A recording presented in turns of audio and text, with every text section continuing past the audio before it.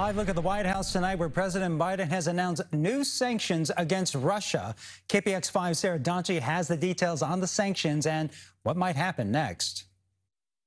Things really escalated today, not just in actions that Russia took, but how the U.S. and its allies are responding to the crisis.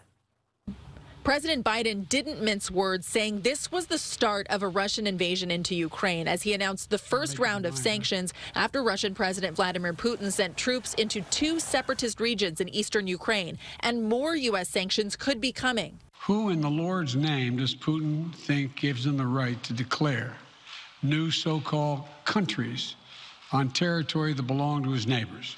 The sanctions are against 2 Russian financial firms and the country's sovereign debt, cutting it off from Western financing, plus sanctions on top Putin cronies and their families.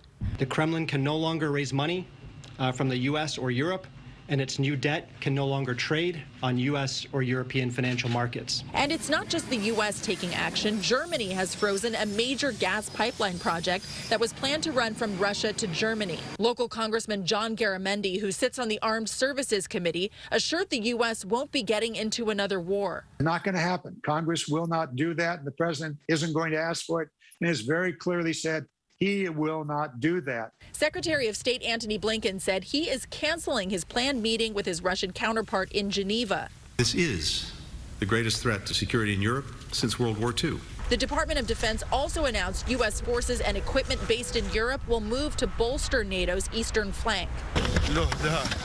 A CBS News crew witnessed Russian-backed separatists firing on Ukrainian troops. Students in one eastern Ukrainian city are spending time away from studies to learn about bulletproof vests. All eyes now are on Russia and the 150,000 troops it has positioned on 3 different sides of Ukraine. Back to you.